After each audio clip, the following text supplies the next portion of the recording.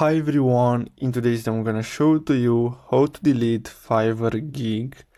So what you're gonna have to do is to simply go to Fiverr and then simply click on your profile picture in the top right corner and then simply go to profile. Now here what you're gonna have to do is to simply go to active gigs and you're gonna find your gigs right here. Now what you're gonna have to do is to simply click on these three dots and then simply click on advanced.